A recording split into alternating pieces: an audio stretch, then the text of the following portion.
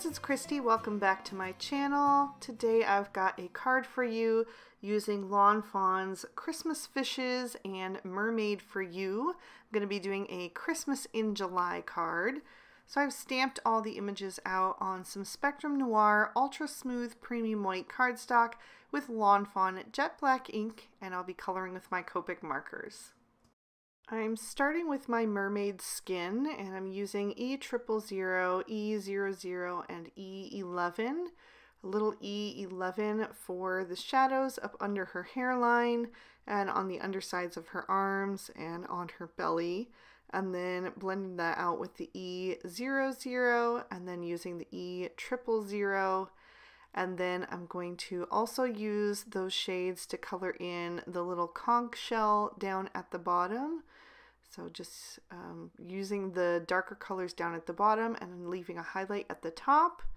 And then I'm going to move on to my mermaid's rosy cheeks, and I'll do those with R11 and R20. And then for her hair, I wanted it to be a red head, but I didn't want to go like a pure red or a orange. I wanted her to look like Ariel from The Little Mermaid. So I decided to do a combination of YR and R markers. So I chose YR04, YR07, and R17. And I'm starting with the YR04 and kind of mapping out where I want my darkest places to be.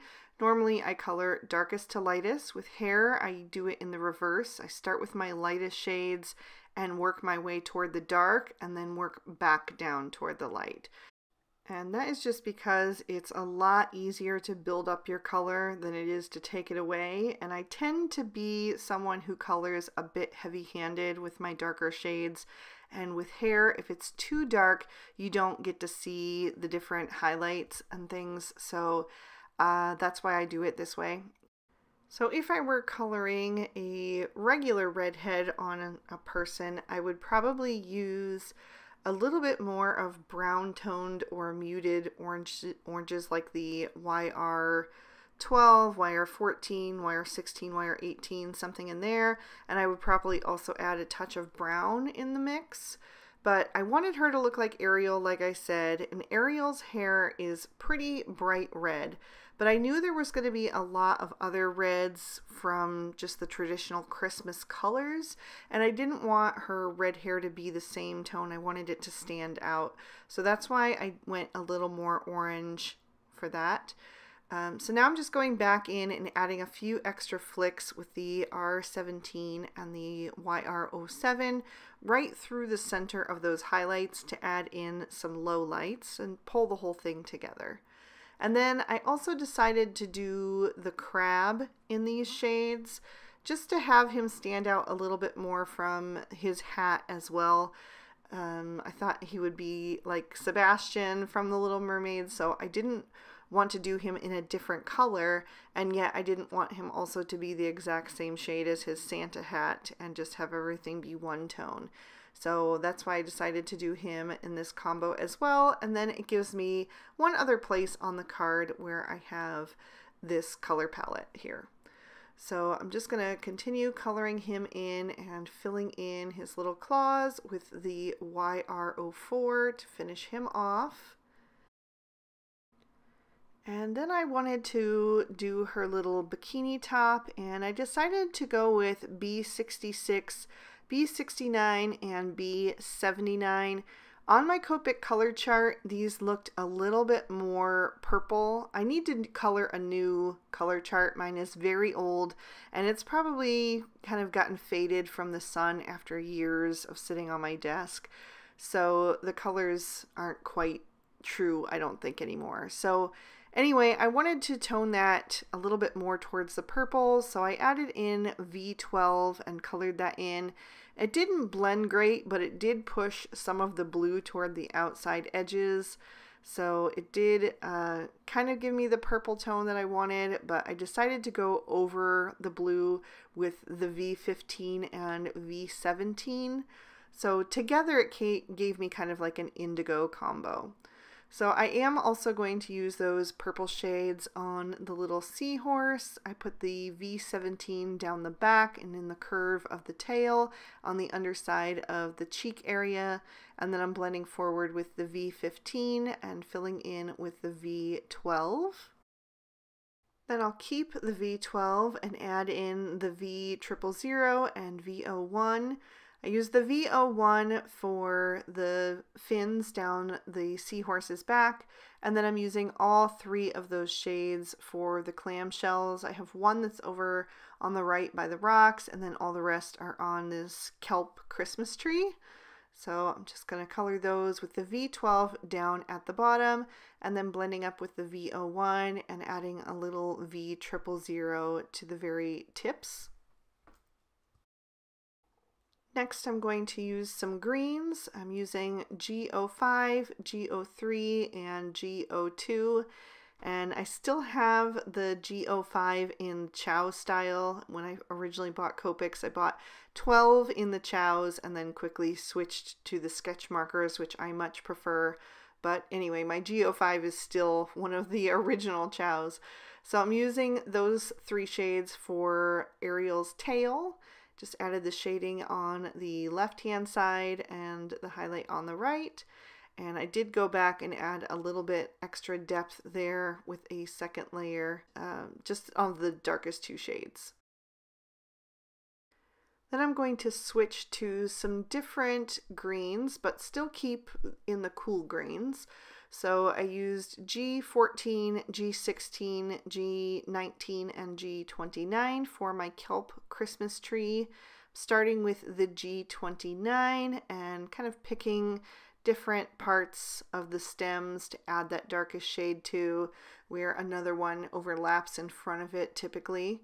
And then I'm going to blend that out with the G19, just pulling that color a little bit further up each of those little stems. I guess you would call them stems of grass. So yeah, so I'm just going to continue coloring up toward the top, filling that in. And I ended up not using the G16, or at least not very much. I added a touch of it right there, and I couldn't really tell the difference between that and the G19. So I just decided to leave it off and skipped straight to the G14 everywhere else. So that's what I'm going to use for my highlight, and I'm just going to make sure that I'm going over the edge of that G19 first to kind of break up the edge of that color and pull it into this lighter shade, and then I'll continue coloring up that stem of the kelp.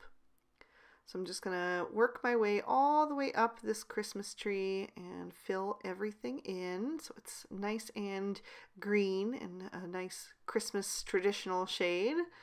And then I'm also going to do the little extra kelps that are off to the side there with the same combos. So I just started with my G29 again, then went to the G19 and skipped straight to the G14 to fill in the top. And I'll switch up my greens again for this other little vine. I'm going to use G43 and G46 for that. The leaves are pretty small, so I'm just using the 2 shades, a little G46 toward the stem and then the G43 toward the outer edges. And then I thought these little bulbs on the Christmas tree kind of looked like they were the leaves of that plant, so I decided to color those in with the same tones in exactly the same way. And then I'm going to switch to some grays. I'm going to use W1, W3, W5, and W7 to color in all of these rocks. And I wanted them to look, you know, kind of variegated and not completely all one tone. So I'm going in with that W7 first and adding a few streaks of that darkest shade here and there, just kind of giving it some texture. And then I'll come in with the W5 and add a few more here and there, just kind of pulling that darkest shade into the next one, but they don't have to be completely blended. It's okay if there's a little bit of you know, roughness there because it's stone. So I'm going to fill in with the W3 for the rocks. That's going to be my lightest. And then I'm going to use the W3 and the W1 for this little clamshell that is a gift. So just adding that in there. And then I did decide to add the W00 as well, just to give it a bit more highlight on those top ridges. And I used the W00 on the pearl tiara. And then I'm also going to do the white parts of the Santa hats with the W1 and then the W00 to just blend that into the white. Next, I'm going to do my traditional Christmas red. I'm using R24, R29, and R39. And like I mentioned, I'm going to do the Santa hats. I'm using the R39 down at the bottom of each of those, kind of right above the brim, where that would be folded up and casting a shadow. And then blending that out with the R29, and then I can fill everything else in with the R24. And now you can see what I mean about that Christmas hat still being able to stand out on the crab and not look like it's the same exact color. So I'm going to finish with the last Christmas hat, and then I also wanted to do the gift bows on the little present and also the clamshell in red. So again, just putting that R39 down at the bottom, blending up with the R29, and then using the R24 for the highlight at the top. And then for the fish, I wanted those to be yellow.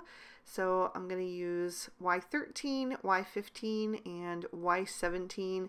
So this is kind of a nod to flounder, but I know they don't look like flounder from the Little Mermaid. I would need to add some blue details, but they're not really the right shape exactly either. So I didn't want to try to mess with it and kind of risk, you know, kind of messing it up after all of this coloring. So I just went with yellow on both of these guys, and yeah, I think it'll still look nice and cheerful on the Christmas card. And then I did the little gift wrap in this yellow combo as well, just to have that in one other place on the card. And then my final combo is going back to YR04 and YR07, but this time I'm adding in YR09, and I'm going to do the two starfish, the one on top of the Christmas tree and the one that is separate. So that'll just kind of pull all of those other red and orange combos together. So I will take a black Sakura Jelly Roll pen and go over the open eye of my crab and my two fish. And by the way, that crab comes with multiple faces. You can stamp different ones in there. I just decided to go with the winky one because I thought it was really cute. Oh, and also the eye of my seahorse. And then I'm going to trim these images out with their matching dies. For my background, I've taken a piece of Bristol Smooth Surface cardstock and cut it down with the stitched ripple backdrop, and then also die cut it with the outside in stitch rectangle stackables to give it a little bit of a frame and make it a little bit smaller. And then I used one of the Simple Stitch hillside borders on a separate piece for the ground. So I'm going to start with the ocean, and I'm going to blend on some Cracked Pistachio Distress Oxide Ink. This is going to be the color at the bottom of my scene, so I'm taking it up pretty far on this panel because I know that the sandy bottom is going to cover up most of what I've done here with this shade, and I still want some of it to show, so that's why I took it up so far. Next, I'm going to bring in some Lucky Clover, and I'm going to make sure that I overlap a little bit of that Cracked Pistachio and then bring that up further on the card. And then I'm going to go back to the previous ink blending tool and go over that transition area to kind of help smooth that out.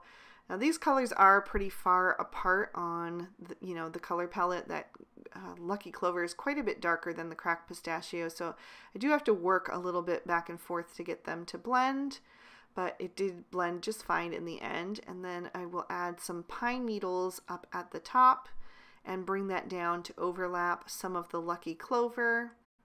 And you could also do this background in blue tones if you prefer. I just thought the green would be nice for Christmas, so that's why I went with it. just wanted to do something different.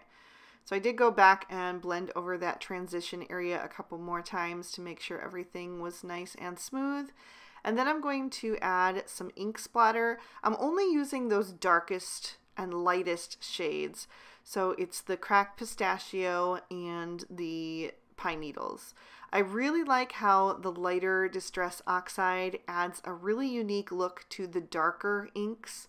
And then of course the darker ink looks really nice on the lighter ink. So that's why I went with those two. I didn't bother adding in the Lucky Clover as well because it's just a little bit here and there. And I thought that the other two shades would, you know, add enough detail in that background.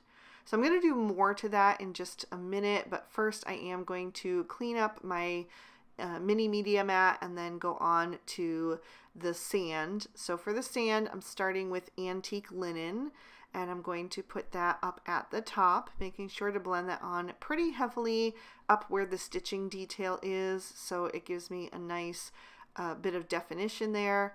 And then I'll bring in gathered twigs for the bottom area, and I'll bring that up to overlap the antique linen, and then of course go back and work over that transition area once again.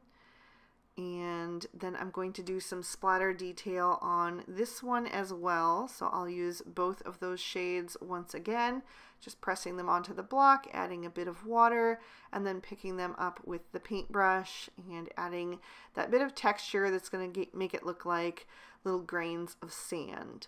So once I have those two panels done, I also wanted to add in some sparkle with this gold paint. So I'm using my Gansai Tambi Starry Colors.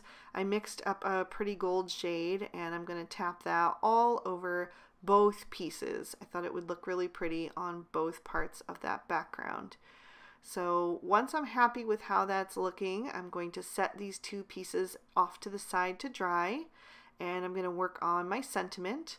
Got a little scrap of white cardstock in there, and I'm stamping Season's Greetings in lobster ink, and I will stamp that down twice to make sure it's nice and bold. And then I'm going to do an insert for the inside of my card, so I cut down a piece of white cardstock with the same outside in stitch rectangle stackables, and I'm going to do We Fish You a Merry Christmas, and then those two fish again with a little trio of bubbles. So now I'm ready to start assembling everything. I've made a card base out of some barn red cardstock from Lawn Fawn, and I've scored and folded that to a standard A2 size card. I'm going to glue the insert to the inside of that, which gives me that nice red border. Then I'm going to add the stitch ripple backdrop to the front of my card, and I know those ripples are probably intended to run the other way, but I really wanted to make a tall card. So I decided it was fine, you know, the ripples can go different ways, and it kind of matches the curvy style of the kelp and the kelp Christmas tree. So I just decided to go with it. I forgot to trim down the sandy bottom, but I decided I actually liked the way that looked, so I just left it. So I just have the red border around the top and the two sides.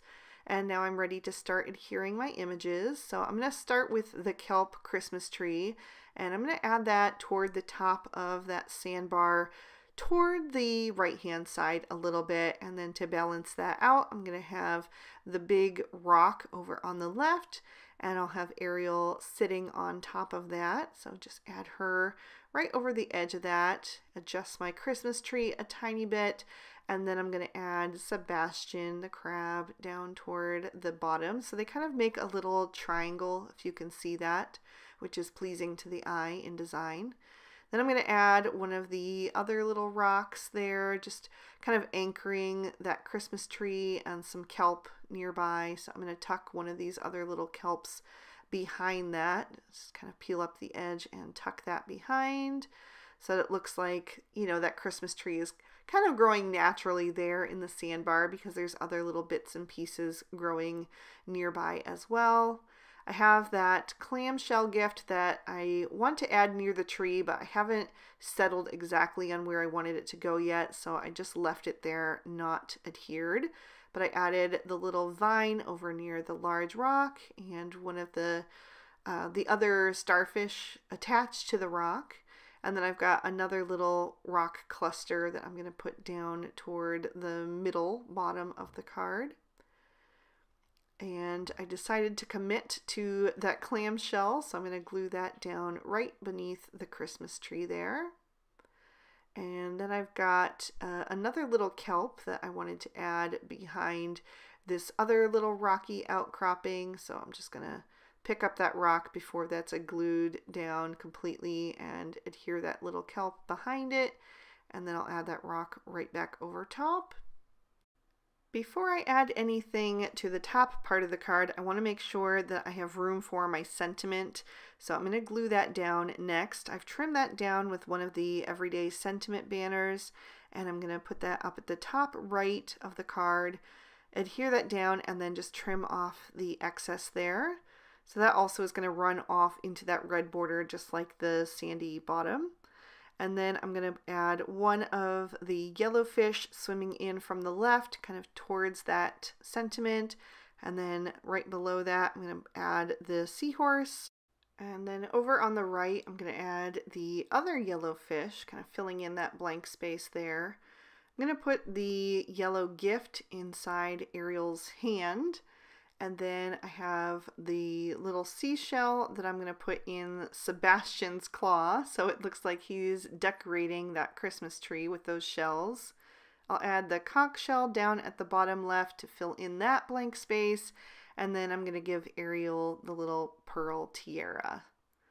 So everybody has their little Christmas outfits on. She's got a tiara, and the rest of them have Santa hats. So I wanted to add even more detail into this background, so I took a few of the bubble images and I'm going to stamp that all over the background in some Lawn Fawn Noble Fur ink.